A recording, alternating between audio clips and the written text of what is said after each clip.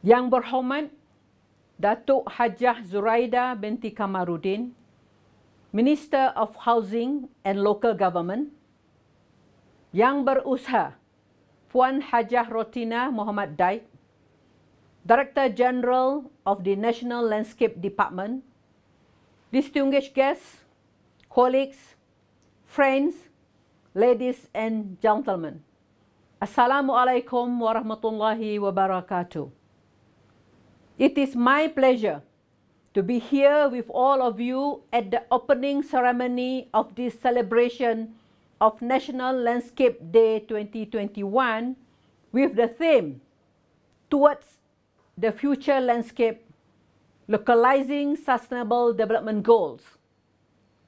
I only wish I could be with you in person. As landscape architects and professionals, you have a privileged position to be able to support national and international efforts to implement the Sustainable Development Goals and translate between national policies and local action. In 2015, the United Nations agreed a set of 17 Sustainable Development Goals which would set a course for global development over the next 15 years. These goals cover a wide spectrum of areas, including poverty, education, health, gender, and peace. The goals also address a number of concerns that are close to the hearts of landscape professionals, including the environment, energy, and urbanization. UN Habitat is the steward of SDG 11 and also the new urban agenda to make cities inclusive, safe, resilient, and sustainable. SDG 11 includes targets such as safeguarding the world's cultural and natural heritage, enhance participatory planning, provide access to public space for all, reduce the environmental impact of cities, and developing resilience to disasters and climate change adaptation. SDG 11 is not only relevant for those living in cities, it affects global society as a whole. SDG 11 is directly linked to the targets and indicators of at least 11 other SDGs, and almost 1/3 of the total 232 SDGs indicators can be measured at the local level. Over half of the world's population today lives in urban areas. By creating sustainable cities, we create a sustainable society. So when we reduce the per capita environmental impact of those living in cities, the entire world benefits. When we provide access to basic services and housing for all, we advance towards a more inclusive society. And cities that work better lead national development as well. As the threat from climate change becomes more concrete and the environmental impact of our cities continues to grow in line with urban populations and often unsustainable development patterns, landscape architects are well positioned to help address sustainable urbanization. As the goals and targets of the SDGs are interconnected and related, addressing these issues requires breaking out of the traditional siloed thinking.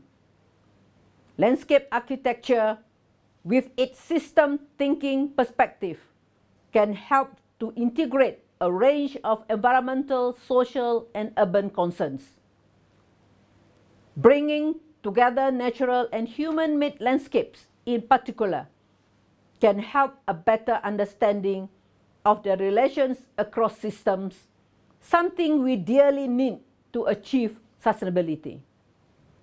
Moreover, by addressing these issues through the planning and design of built area, landscape architecture can help to translate national policies and international goals into built form and real actions on the ground in the spaces people live and enjoy every day. Many of the SDGs can only be addressed through changing practices at the local level, and landscape architecture provides a tool which achieves our common goal. At this point, let me record my thanks to Yang Berhormat Datuk Hajah Zuraida Kamarudin, who is spearheading the government of Malaysia's effort to ensure we localize the SDGs as well as the new urban agenda.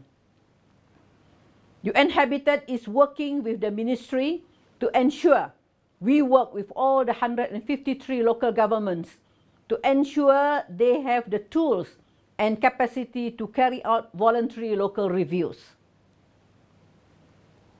Through the Global Future Cities project, which involved the cities of Malacca and Iskandar, Malaysia in Johor, UN Habitat is providing its expertise to help these important urban centers find innovative ways to adapt to future challenges and to remain competitive. In Penang, UN Habitat is working with the local government to ensure nature-based solutions are given priority as part of the wider state government's commitment to localize the SDGs. We are also keen to work closely with the ministry to deliver affordable housing solutions. The recovery from the pandemic will require all of us joining hands. We need a national gotong royong effort. We need to welcome new ideas and revisit policies with courage. Let me recall the statement of the Secretary General of the United Nations, who in his global message called upon world leaders to ensure that we do not go back to business as usual. Instead, let us learn from our mistakes and our successes to lay the foundations towards more sustainable and equitable society.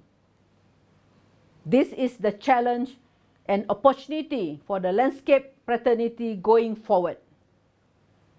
On National Landscape Architecture Day, I call upon you all to continue in all your work to strive towards localizing the SDGs and the new urban agenda, and to work with innovative local governments, cities, and communities to translate their policies and plans into action. I wish you all the best for this National Landscape Architecture Day and for a successful and enriching event. Terima kasih. Thank you.